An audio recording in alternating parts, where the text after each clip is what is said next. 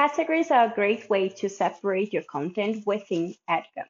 Whether you separate your content by the social media platform that you're using or the different social media marketing strategies that you may have, you can do that within Edgar. To find your categories, you want to go on Settings, click in Categories, and over here you can see that Edgar is already giving you some default categories. However, you can still add your own categories and delete some of the default categories that Edgar gives you. The only default category that you cannot delete is the general category. That comes within the app, it cannot be deleted or it can be renamed.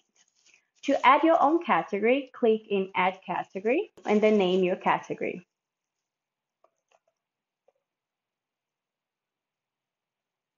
Once you save your category, you can find it on your categories page. And the next step would be how to add content to your category.